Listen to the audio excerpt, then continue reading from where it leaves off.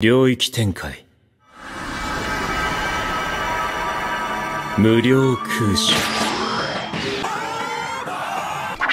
Alright y'all, so the last time we left off, Luffy and the others went on a sea train to go save Robin, and yeah, that's pretty much it. I mean, besides the fact that Sanji was doing his own thing. So with that being said, let's continue. So they all burst out of Water 7 in style, and I'm not gonna lie, it looked tough. By the way, this is how you know Luffy does not care about his life. This man is standing on top of a sea train knowing damn well he cannot swim. Just look at the look on his face. Yeah, he definitely do not care. But anyways, the Frankie family, they was fiending for the right time for the sea train to fly in the air, and you could tell they was fiending because look at the color of this man's eyes. But wait, that's not even the bad part about this. They was in mid-air with them and they shot their connection cannons, and they could have legit killed someone if they was sitting right there in the back of the sea train. And obviously they didn't give no fucks because they just shot this shit. But since luckily no one didn't get hurt, I guess everything was okay. But Zoro was not messing with that. He was like, bro, y'all stupid as hell. Anyways, Luffy asked Kokoro, was this the fastest the train can go? And she was like, just calm down, kid. We didn't even reach the railway yet. So with that being said, Kokoro, she uses her observation hockey. And keep in mind, it's a stormy weather, so nobody can find the tracks but her, because she's the GOAT. So eventually she locks in and she finds the tracks, and she started just keep trying to put the train inside the tracks, and she just kept missing it by an inch. And then out of nowhere, Chimney, she started cheering her on, and Kokoro was like, hold on, wait, what is she doing here? Because apparently she put a man left with Iceberg, but she ended up sneaking her way on the train. And not only that, and this girl was on top of the train with no care in the world, and Kokoro was trying to tell her to get down because once the train hit the tracks, it's over, meaning that the train is going to go really fast. And remember, they can't stop the train, the brakes are nothing, so it's wraps. So with that being said, Luffy, he tries to help her, and she over here just smiling, talking about some, hey, that's the straw hat guy, hi. Like, bro, if you don't get your ass on the fucking train. Anyways, the train finally get on the tracks, and Luffy, Ganbei, and Chimney went flying.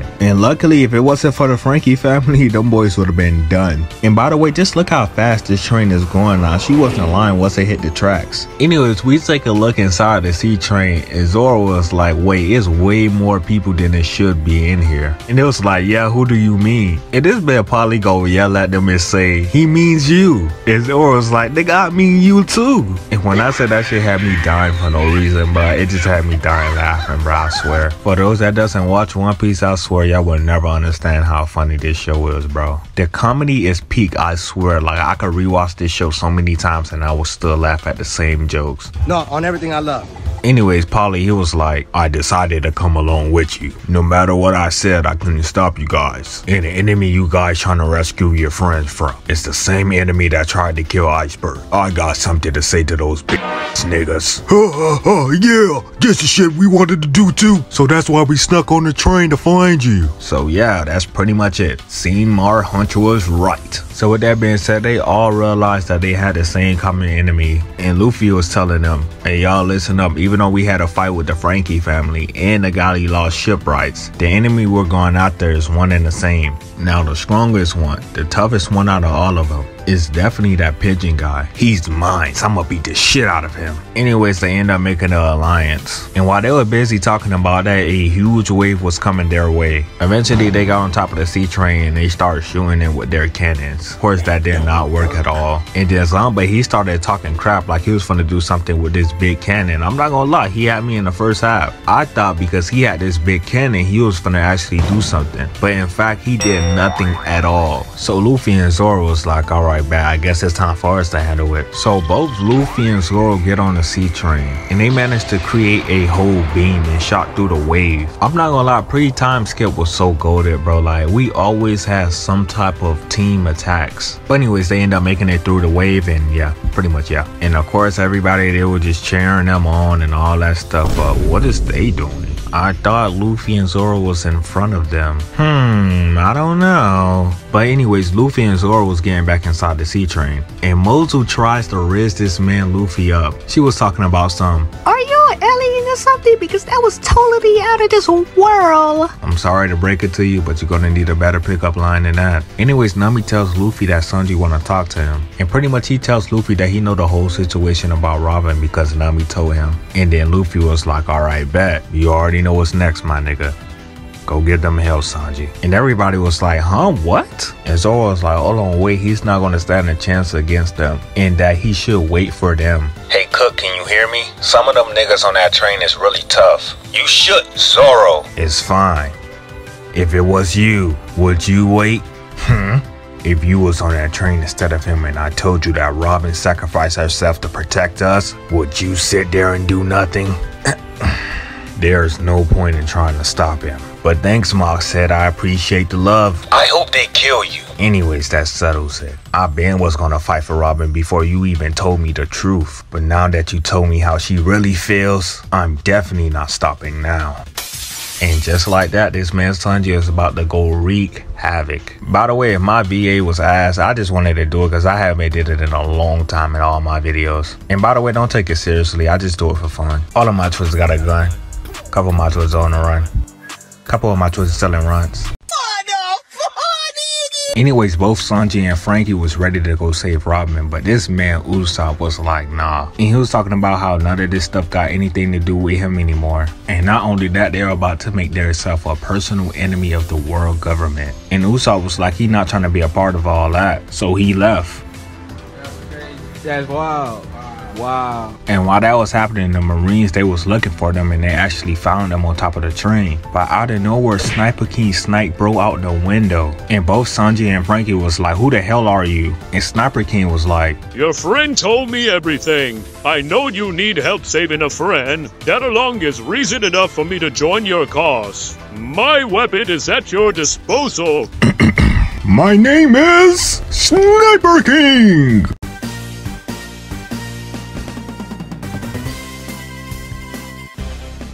Oh, the wind carry my name from Sniper Island far away.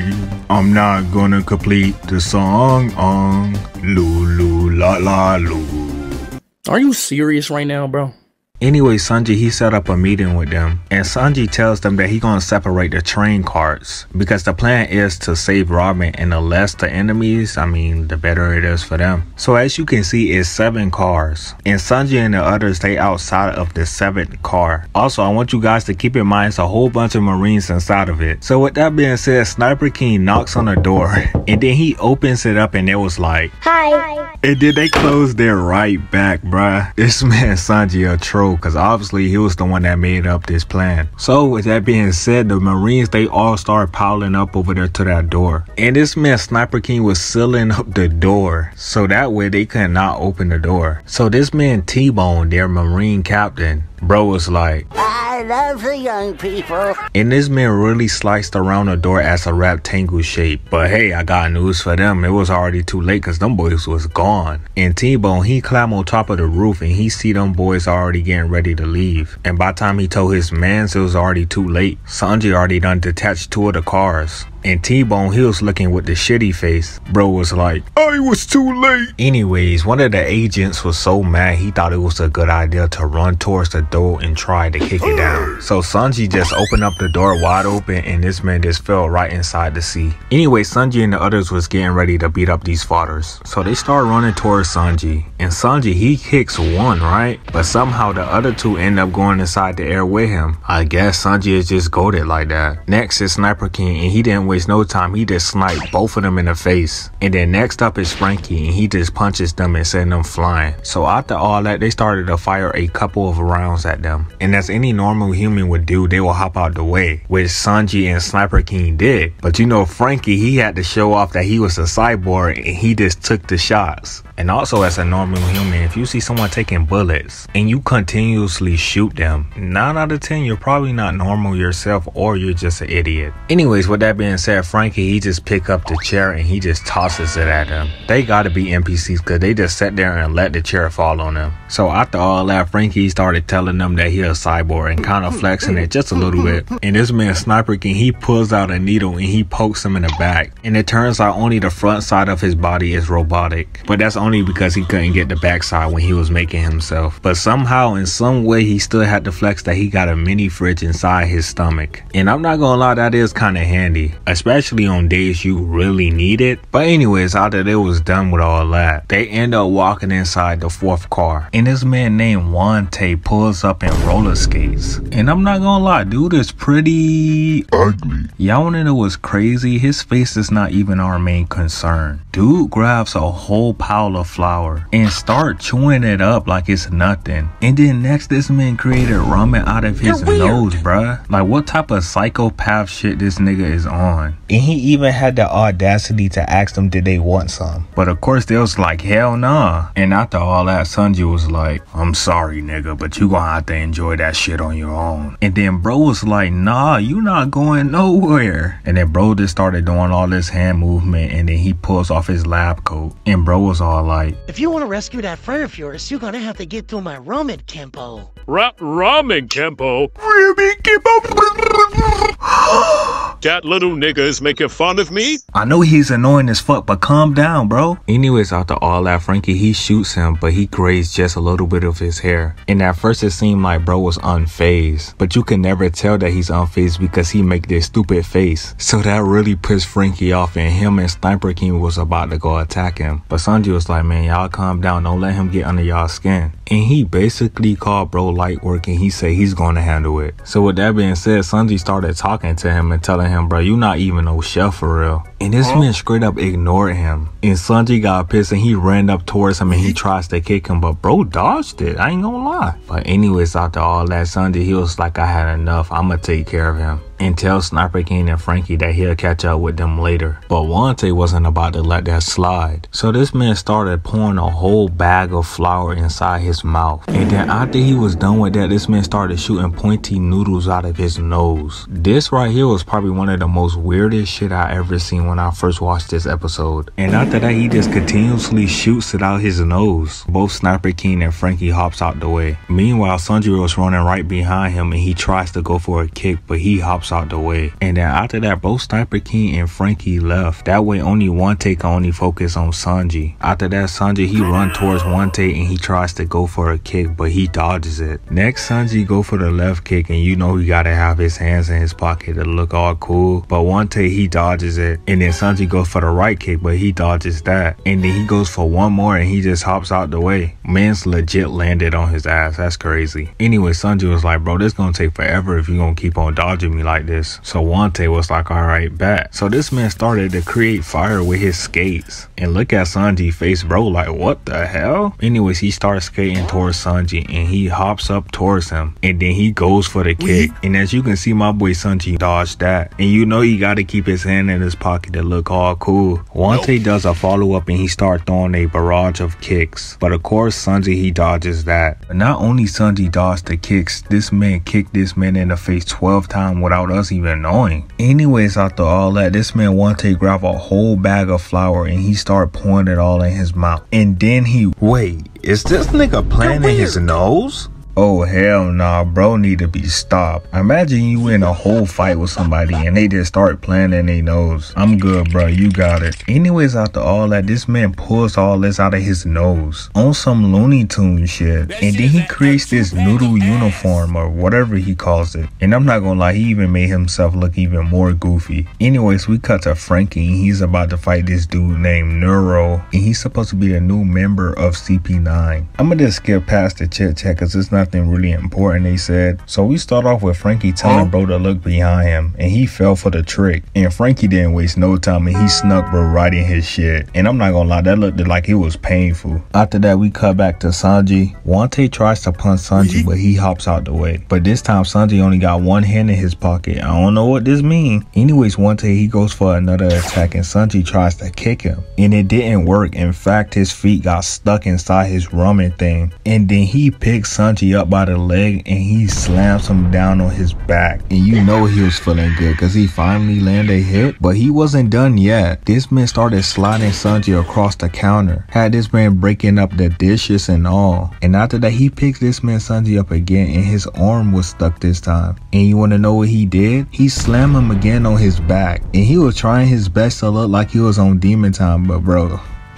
I'm not taking you serious. Anyways, he crushes Sanji. Pause. And as you can see, Sanji going through it right now. But obviously, Wante did not care because he slams him on his head. Then he slammed his back on a wall. Then on a ceiling. And pretty much y'all get it. He just continuously slammed him back and forth until he eventually throws him. And at this point, Sanji, he was just happy that he was free. Because I mean, who wanted to keep getting tossed around like that? But anyways, with that being said, Wante tries to attack Sanji again, but Sanji hops out the way. And this man was sticking on the wall like he's on his Spider-Man shit. But at the same time, he was still trying to figure out a way to try to attack him. So he hopped towards him and he tries to kick him. But Wante was like, nah, and he started shooting pointing noodles at him, sending Sanji flying. And then after that, Sanji, he gets back up and wait, hold on, what is he doing?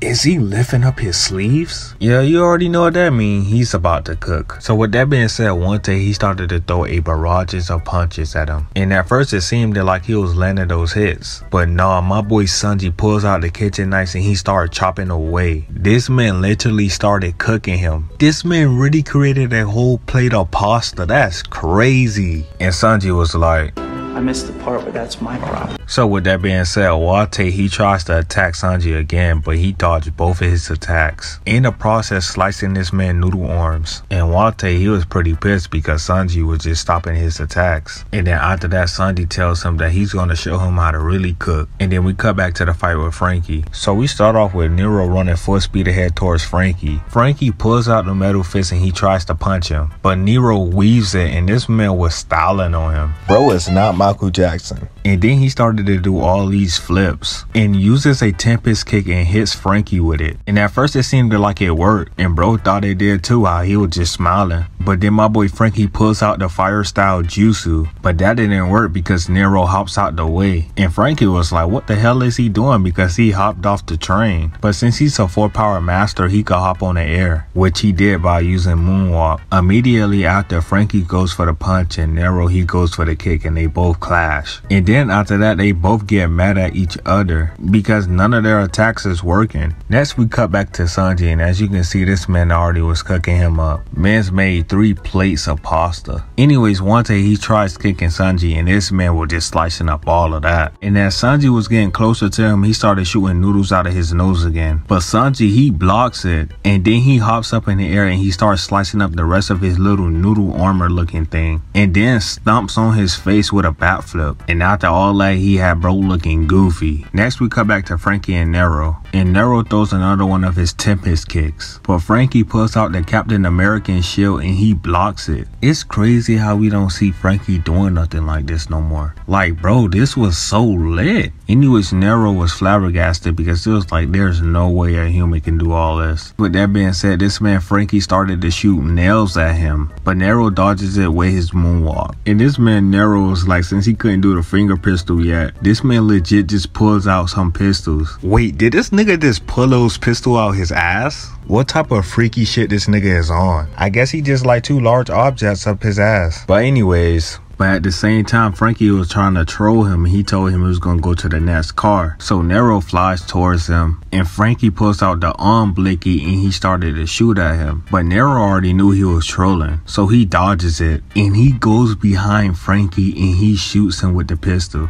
And remember, Frankie, he could not take hits from the back. Pause. So this time it actually hurt. And then Nero, he started to smile because he know his weakness now. So Frankie, he pulls out the finger blicky and tries to shoot him, but he dodges it. And Nero goes behind his back and he tries to hit him with a Tempest kick, and Frankie just barely dodges it. And then after that, Nero, he was like, I know your weakness now, bruh.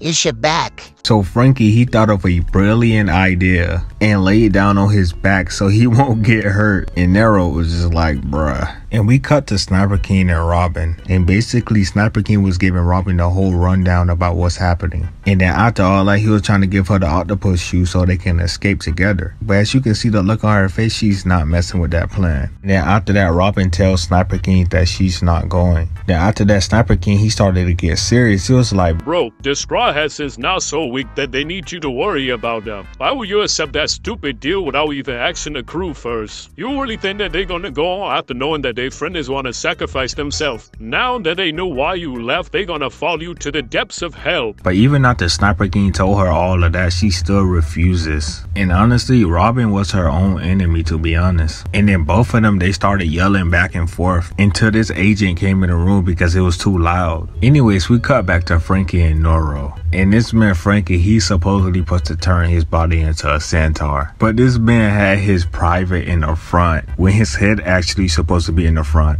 I could tell when Frankie made this, he was planning on a moment just like this, because there's no way he did not do that on purpose. Anyways, we cut to Luffy and them, and Luffy spots the two cars that Sanji detached it from the Puff and Tom. So with that being said, Luffy went to go take a look to see if Sanji and them was inside the car. And this man gets stuck inside a door, bruh. But he didn't care, he was still looking around for Sanji and them. So eventually the Marines and the agents start just shooting at him. But of course it did not work. Then after that, Luffy grabbed one of the Marines and he asked what Sanji was in there. And the Marine was like, he don't know who that is. So Luffy then puts an X sign up so he could let them know that they're not there. But they still had a little problem on their hands, because if they don't do nothing, they just gonna crash into the cars. So my boy Zoro was like, leave it to me. And this man opened up his own domain. Like he literally turned everything gray. And then after that, Zoro used his two sword style, sword draw, Rashomon,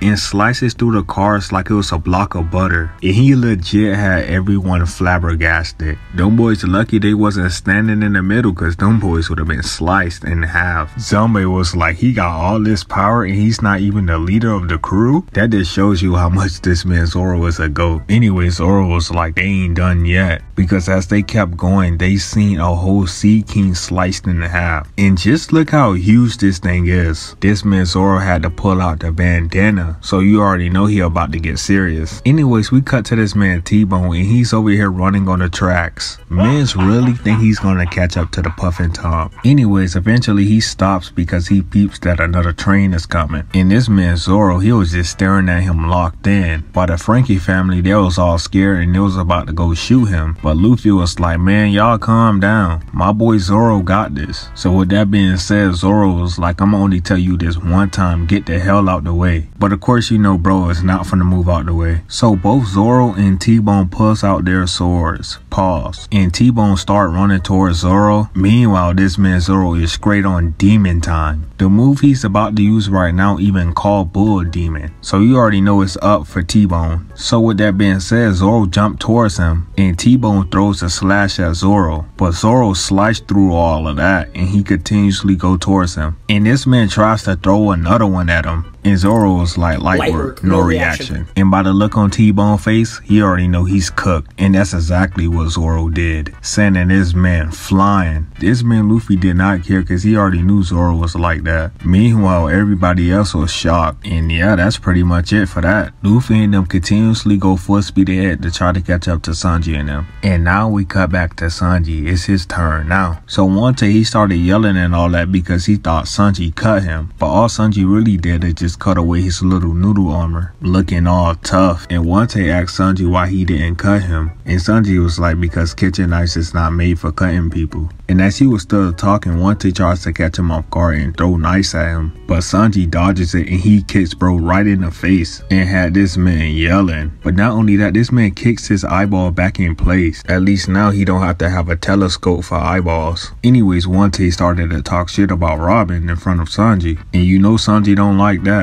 So first Sanji kicks him in the eye, and then next he kicks him on the side of his face, and then next after that he kicks him inside his mouth. I'm surprised his teeth didn't come out. Next kicks him in the middle of his face, following it up with a kick to the chin. And this man Sanji was like, if you keep it up, I'ma rearrange your whole face. And this man wasn't lying, he already had his face looking all beat up. But this man Wante, he still was talking shit about Robin, so he pissed Sanji off even more. And Sanji just started throwing a barrage of kicks at him and finished him off off by kicking him into a box. And when this man gets up, we see that Sanji actually rearranged this man's whole face and actually made bro look decent. Mans literally gave him the handsome Squidward treatment. I'm not gonna lie, the fact that Sanji can even do that is actually kind of crazy. But one day he did not like the new look. This man still liked that old ugly ass look. I don't know why. I would have been happy if that was me. Anyways, one day he pulls out this weapon and put poison on it, and I guess he thought this was gonna work, so he run towards Sanji, and this man Sanji give him multiple kicks and knocks his face back to normal. And oh no, look how he looks. Anyway, Sanji sent him flying all the way to the car where CP9 is at, and he's standing through the hallway looking all cool and shit, and CP9 all just looking back at him. And of course you already know my boy had to light up his little cancer stick, but it's tough though, so I'ma let it slide. Meanwhile, Frankie's still fighting Nero, and this man started shooting his pistols at him again, and Frankie was dodging it to the point he almost fell off the train. And I'm not gonna lie, it's looking like it's bad for Frankie. And Nero, he tries to step on his hand, and Frankie, he moves it out the way, and he started smiling because he already knew Nero already fell into his trap. And then this man puts his legs all over him, pause, and they started sliding, and at this point it's pretty much over for Nero. So with that being said, Frankie pulls out the metal fist, and then he punches him so hard in the face this man broke the roof, and they landed inside car number 2. And look at this man's face, he did him dirty. After that, that made CP9 get up, cause they like, hold on, now them boys getting out of hand now. After that, this man Frankie, he kicks Nero over there to them, and just like that, 2 easy packs smoked. And then Sanji was like, so it's you. So y'all the one that kidnapped Robin. And yeah, this looked like a perfect part to stop it at. Hopefully y'all enjoy episode 7 of this series. I know it took me a little minute to upload this, but hey, at least y'all got a long video, right? Stay tuned for episode 8, and I'll catch y'all later.